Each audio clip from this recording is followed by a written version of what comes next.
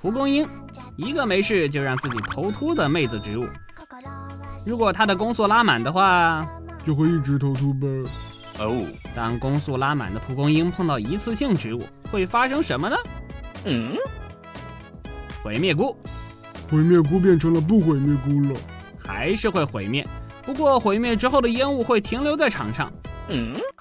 磁暴红莓，等到它碰到攻速拉满的蒲公英，还能吸铁桶僵尸吗？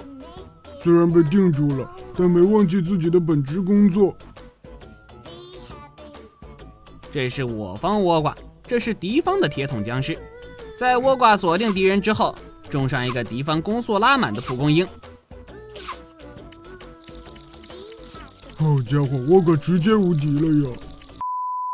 如果要解除这种状态，一个巨人僵尸就完事了。小将司们还发现了什么好玩的特性呢？欢迎留言评论哟。